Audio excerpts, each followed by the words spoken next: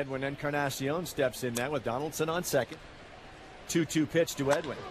Hit into the air to left center field. It's deep. Lockman's giving chase. He looks up, and it's gone.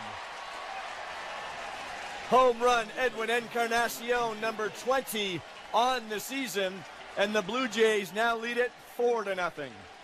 And a sea of blue down to our left behind that Blue Jays third base dugout, on their feet applauding Edwin. Jason Mott's pitch is smacked deep right center field. That's heading for the Blue Jays bullpen, and there she goes into that bullpen. Edwin with his second home run tonight, numbers 21 and 20.